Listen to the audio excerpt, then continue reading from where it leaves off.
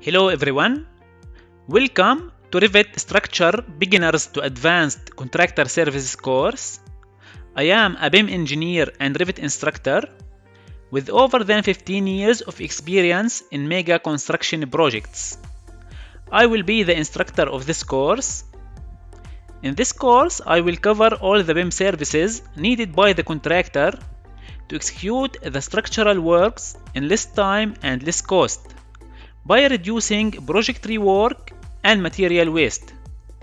We will start by converting the 2D design drawing into 3D models. In this course, we will have two buildings.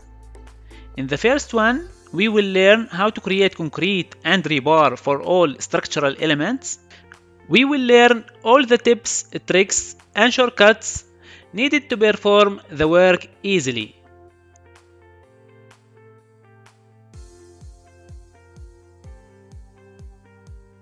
In the second building, we will learn how to create steel structure, metal deck slab over steel beams and steel columns.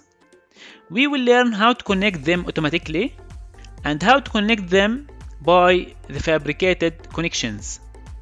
Then we will go through the coordination process. I will provide you with the architectural model and the MEP model. So we will start the coordination process by finding the clashes between the structural elements and the architectural elements, and we will learn how to report the clashes to the architectural team. Then we will continue by finding the clashes with the MEP systems and how to solve the clashes by creating the builder's work, first manually and then by Dynamo, for those who are interested in visual programming to automate the work.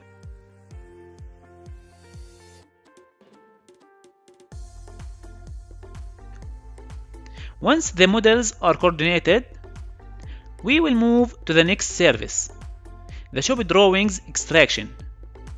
We will learn how to extract detailed drawings with sections, elevations, and callouts, as well as the rebar detailing for our structural elements.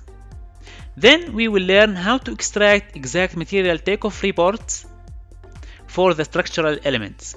And finally, I will discuss the construction management and the relationship with the building information modeling. We will use the BIM models to monitor the progress on site. We will extract progress 3D drawings and progress reports as well. We will learn how to create schedule of activities. At the end, I will close the course by linking the activities schedule and the cost with our model to have the 4D timeliner and 5D simulation for the cost. I have taught this course in person for hundreds of students, and now by Udemy platform I want to spread the knowledge worldwide. Don't just take my words for it. Let's see what some of my students had to say about this course.